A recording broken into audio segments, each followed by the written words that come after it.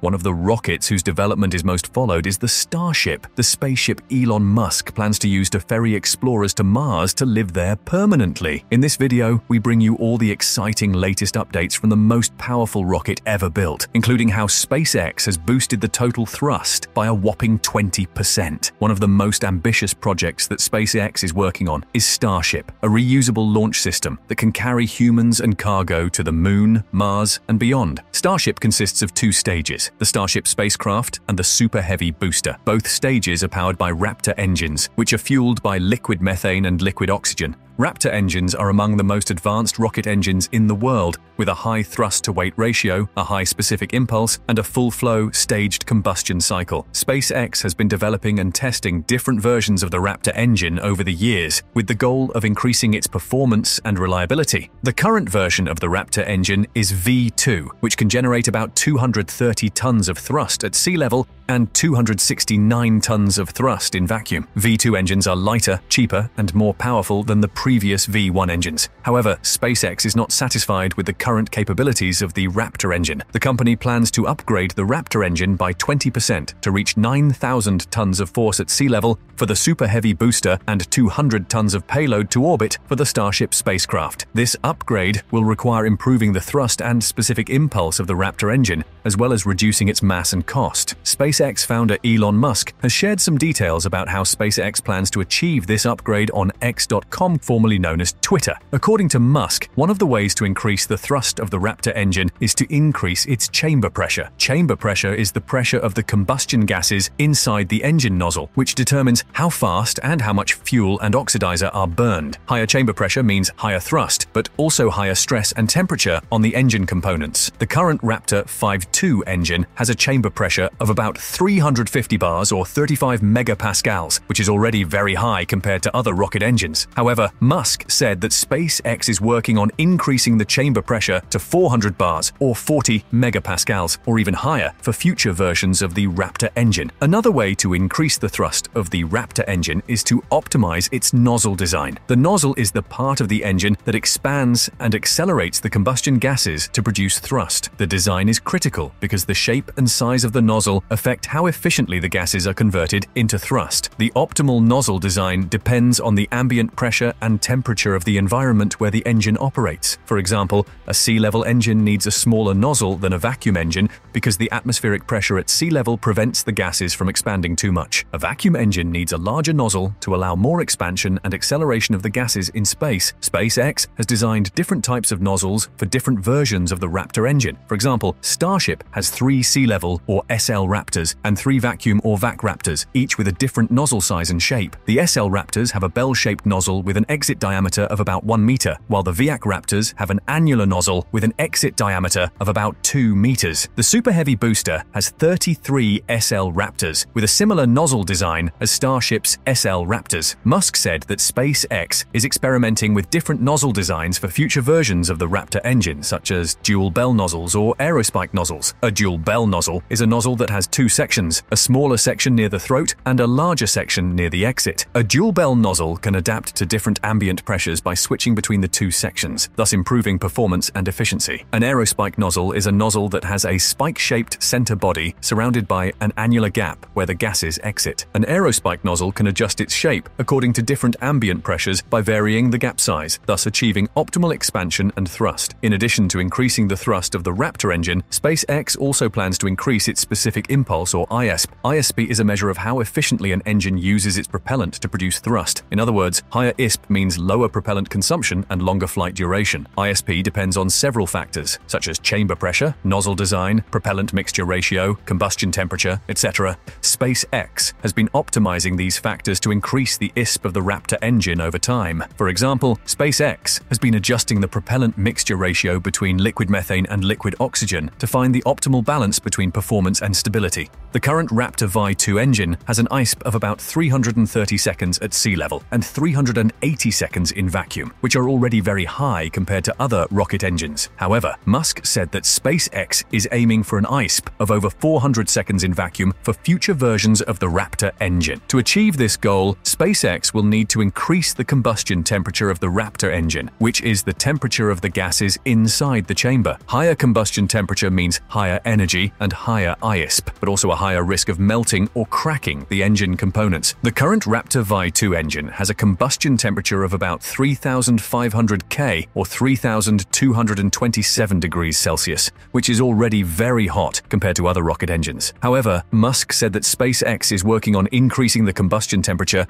to over 4,000 K or 3,727 degrees Celsius or even higher for future versions of the Raptor engine. SpaceX cannot achieve this goal without improving the cooling system of the Raptor engine, which is the system that prevents the engine from overheating and damaging itself. The cooling system consists of several parts, such as the regenerative cooling channels, the film cooling injectors, and the transpiration cooling pores. The regenerative cooling channels are tubes that run along the walls of the chamber and nozzle where the cold propellant flows through and absorbs the heat from the hot gases. The film cooling injectors are holes that spray a thin layer of propellant along the walls of the chamber and nozzle, where it vaporizes and forms a protective film that shields the walls from the hot gases. The transpiration cooling pores are tiny holes that allow a small amount of propellant to seep through and cool the walls from within. SpaceX has been developing and testing different cooling systems for different versions of the Raptor engine over the years, with the goal of increasing their effectiveness and reliability. The current Raptor V2 engine uses a combination of regenerative cooling, film cooling, and transpiration cooling to keep its temperature under control. However, Musk said that SpaceX is working on improving the cooling system for future versions of the Raptor engine, such as using more advanced materials, increasing the flow rate and pressure of the propellant, and optimizing the distribution and size of the cooling channels, injectors, and pores. SpaceX also plans to reduce the mass and cost of the Raptor engine, which are important factors for achieving full and rapid reusability of Starship and Super Heavy. Lower mass means lower gravity losses and higher payload capacity. Lower cost means lower launch prices and higher profitability. Mass and cost depend on several factors, such as materials, manufacturing, testing, maintenance, etc. SpaceX has been reducing the mass and cost of the Raptor engine over time by using lighter and cheaper materials, simplifying and streamlining its design and manufacturing process, increasing its production rate and quality control, and minimizing its testing and maintenance requirements. The current Raptor V2 engine has a mass of about 1,600 kilograms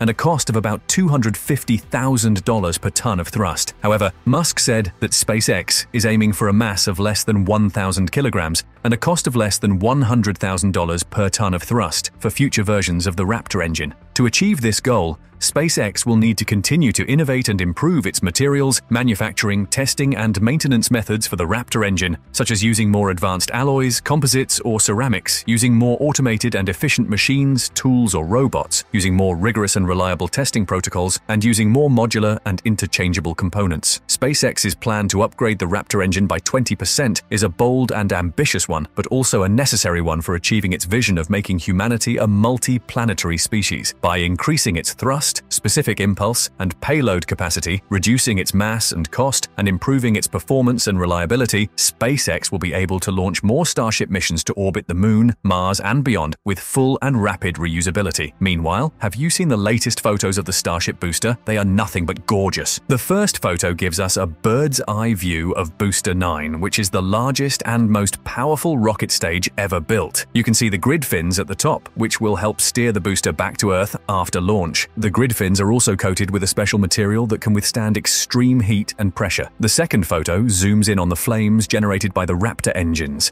which are the most advanced rocket engines in the world. They use liquid methane and liquid oxygen as propellants, which are more efficient and environmentally friendly than traditional fuels. The Raptor engines can also throttle and gimbal, which means they can adjust their thrust and direction to optimize performance and maneuverability. The third photo shows us the frosty body of Booster 9, which is caused by the super cold propellants inside. The booster has a diameter of 9 meters or 30 feet and a height of 70 meters or 230 feet, making it taller than the Statue of Liberty. The booster can carry up to 100 metric tons or 220,000 pounds of payload to low Earth orbit, or about 20 times more than the Falcon 9 rocket. The fourth photo gives us a wide-angle view of the test site, which is located at SpaceX's Starbase facility in South Texas. You can see the huge cloud of dust and exhaust that was created by the static fire test, which lasted for about 3 seconds. The test was a crucial step to verify the readiness of Booster 9 for its upcoming launch with Ship 25, the Starship upper stage prototype. These photos are not only visually stunning, but also scientifically and historically significant. They demonstrate the incredible progress that SpaceX has made in developing its Starship system, which aims to revolutionize space travel and colonization. Starship is designed to be fully reusable, refuelable, and capable of carrying humans and cargo to the Moon, Mars, and beyond. The next milestone for SpaceX is to launch Booster 9 and Ship 25 together for the first time in a test flight that will send them around Earth and splash down near Hawaii. This will be a spectacular sight to behold, and a major step toward achieving Musk's vision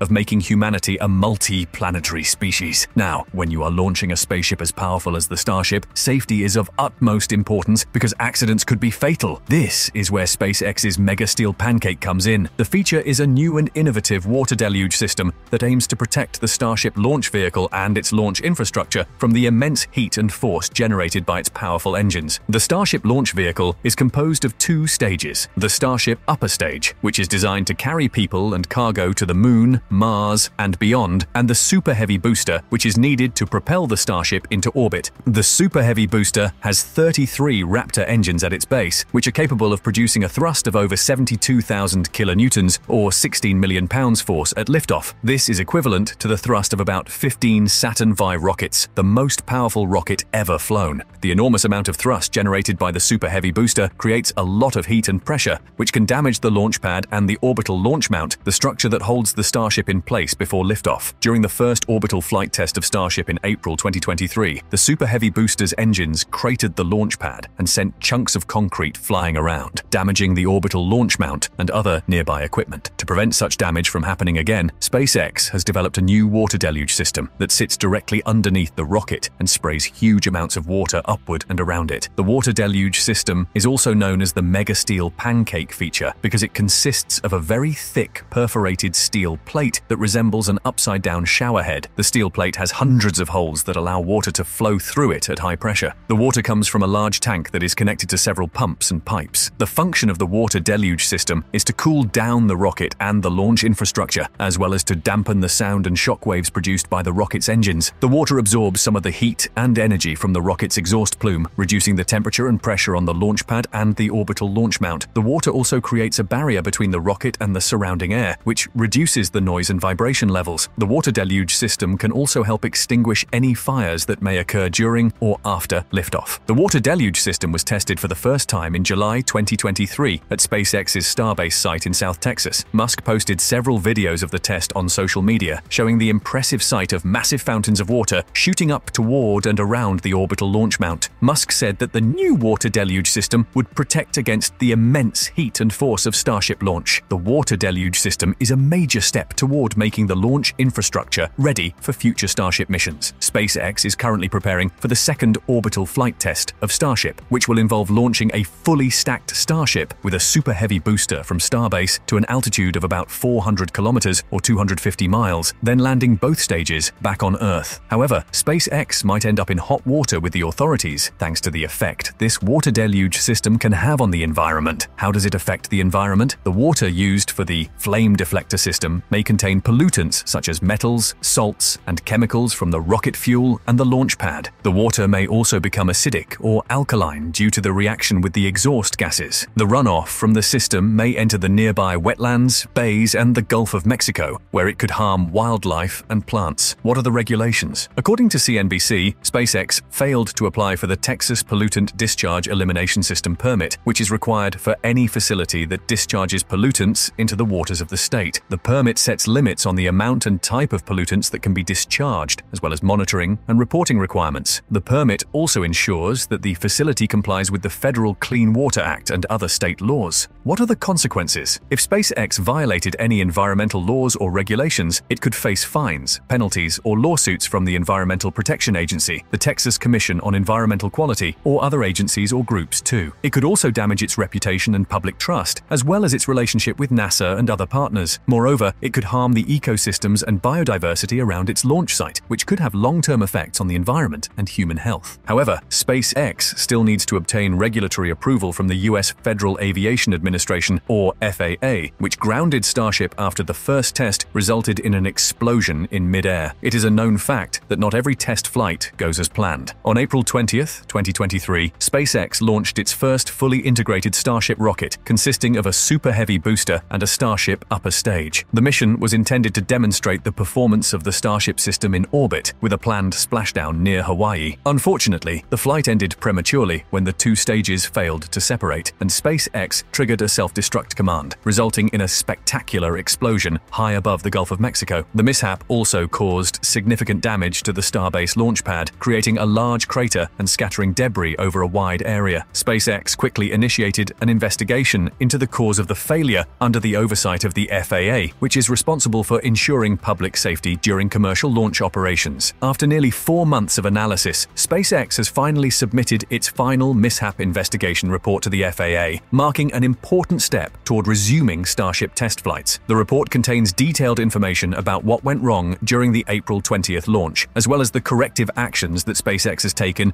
or plans to take to prevent similar incidents in the future. The FAA is currently reviewing the report and will determine whether SpaceX has adequately addressed the issues that led to the mishap. The agency will also consider public safety, national security, and foreign policy implications before approving SpaceX's report and authorizing the company to launch Starship again. SpaceX is eager to resume its Starship testing program, as it has big plans for the rocket system. The company hopes to send Starship on its first orbital flight around Earth later this year, followed by a lunar flyby in 2024. SpaceX also has contracts with NASA to use Starship for landing astronauts on the Moon as part of the Artemis program, and with several private customers for orbital tourism and interplanetary exploration missions. Musk has repeatedly claimed that Starship is the key to making humanity a multi-planetary species, and that he envisions building a city on Mars in the next few decades. To achieve these bold goals, SpaceX needs to prove that Starship can fly reliably and safely in various environments and scenarios. The submission of the mishap investigation report is a sign of progress and transparency from SpaceX, as it shows that the company is willing to learn from its mistakes and improve its design and operations. It also demonstrates SpaceX's commitment to working with the FAA and other stakeholders to ensure compliance with regulations and standards. SpaceX fans and enthusiasts are eagerly awaiting the outcome of the FAA's review, hoping that it will clear the way for more Starship test flights in the near future.